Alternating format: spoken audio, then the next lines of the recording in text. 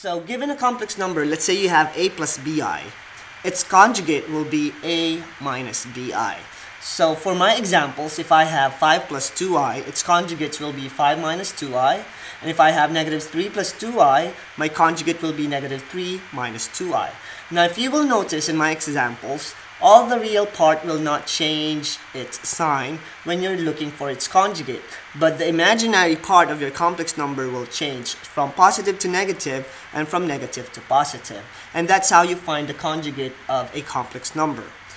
Now the conjugates of the complex numbers are what we're using in rationalizing rational expressions. And we're going to find out what those terms or mathematical terms are on the next example. So these are the conjugates of the complex numbers.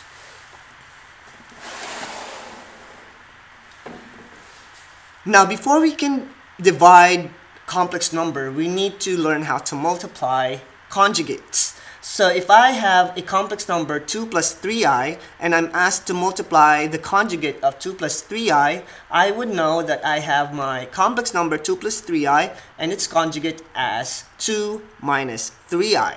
Now this is an important method that we use in dividing complex number. So let's use the FOIL method, the method that we are using for multiplying two binomials, because the complex number looks like a binomial, so we can use the FOIL method. So if we have 2 times 2, we have 4. 2 times negative 3i is negative 6i. 3i times 2 is positive 6i. And 3i times negative 3i is negative 9i squared. And by simplifying, we'll be able to combine like terms. Negative 6i plus 6i is 0.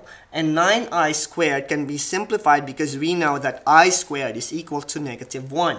So we can change I squared into negative 1. So now we have 4 plus 9, which gives us 13. So the product, or when we multiply 2 plus 3i and its conjugate, the answer will always be a real number. That's why now we have 13, and you're not seeing any imaginary number now.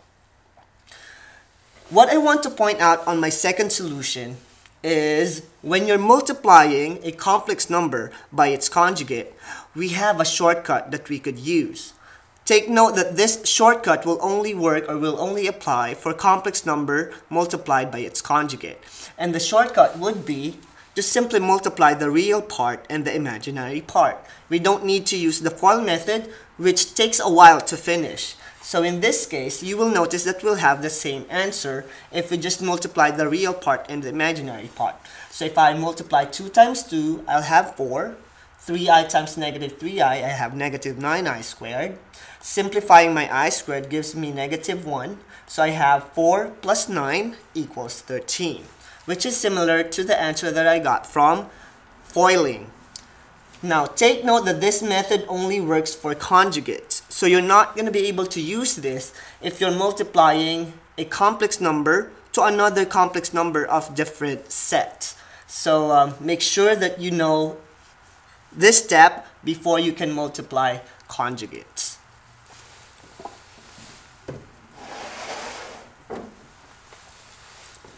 Now in our examples, we are going to rationalize rational expressions. So there are two mathematical terms that we are using today: rationalizing and rational expressions. So before we can rationalize rational expressions, let's figure out, or let's learn what those words are. When we hear the words rationalizing in mathematics, it means we're trying to get rid of the rational or the complex number in your denominator. So it could be a complex number or it could be a radical expression, but today we'll just use the complex number. So when we rationalize, we get rid of the complex number in the denominator.